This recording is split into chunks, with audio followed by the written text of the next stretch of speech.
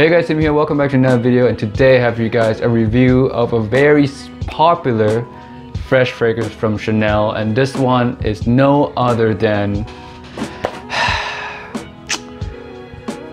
Bleu De Chanel Eau De Parfum version. Getting right into the fragrance, what I get out of this one is a lot of grapefruit and incense at the opening with a vetiver like dry down. Besides from that, I also get this fresh and clean, out of the shower like vibe that lasts throughout the life of the fragrance. And that, to me, that's about it for the scent. It's not a really complicated scent. It's simple and it's really self-explanatory, but in my opinion, it does smell quite nice. Although it's not a scent that I personally fall in love with, it definitely gets the job done when you want it to, whether it's to get compliments or maybe to impress a girl, or maybe just simply smell nice throughout the day. This will work amazingly for you, and that's something that I can definitely respect. Now, when I was testing this, I kind of already knew that anyone who smelled this one off me would most likely like it, and just knowing that fact really boosts my confidence throughout the day, and it honestly felt really awesome to wear this fragrance, because when you feel confident throughout the day, you just have a better day in general, and I definitely had a really good day when I was wearing this one. It garners a good amount of compliments from the people around me, mostly comments like, "You smell nice," but there are a couple girls that have said this smells very sexy off me. Overall, I just think this is a very hard scent not to like, because it smells very clean and very manly, so you can be sure that whenever you wear this, the people around you, the majority of them, will find this one very enjoyable. Because to be completely honest, I just think it's really hard to say a scent that smells like fresh out of the shower smells bad, unless you really don't like showers, but that's a different story. Longevity, I get about 5 to 6 hours out of this fragrance, which is about 1 to 2 hours of pretty good projection. The scent really lingers in the air, and you'll definitely get noticed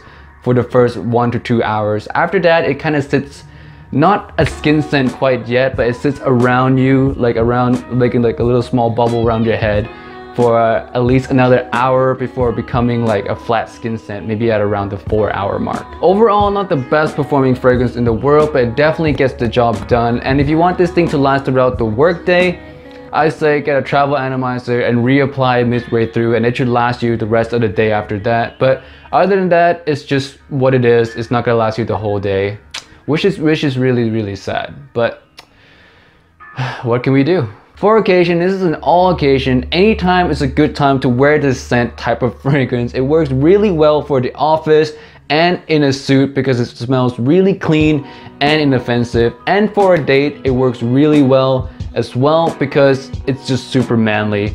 And when a girl smells a really clean smelling guy, manly, clean smelling guy, it's really hard for her not to enjoy that smell. Especially if you have the well-groomed look to go with the fresh and clean vibe of this fragrance, she'll definitely love it, and your attractiveness would boost through the roof. Now for indoor or outdoor, it doesn't really matter because the projection of this fragrance is good enough for both scenarios. And for season, I say any season at all, besides the colder season, the winter season, because the performance of this thing, it just won't do in the cold. But if you mainly wear this in the office or anywhere indoors, this is an all year round. But for outdoors, just not in the cold, guys. Lastly, we have price point, and this is definitely on the more expensive side of designer fragrances. For a 50 ml, this will run you around $90. For 100 ml, around $115. And for the biggest size, the 150 ml, this would run you $150.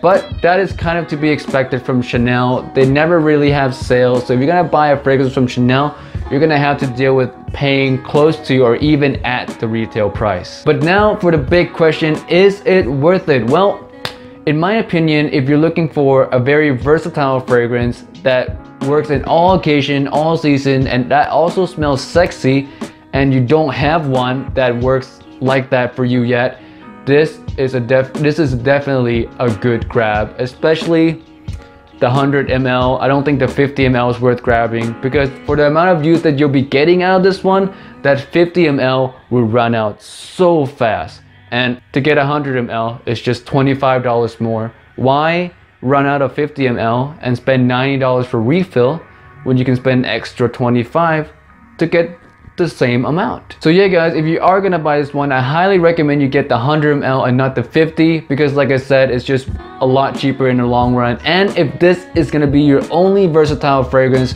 trust me, you're gonna be wearing this one quite a lot and you're gonna need that 100 ml for sure.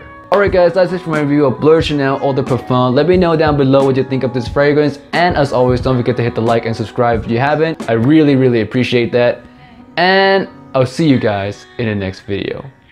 Bye!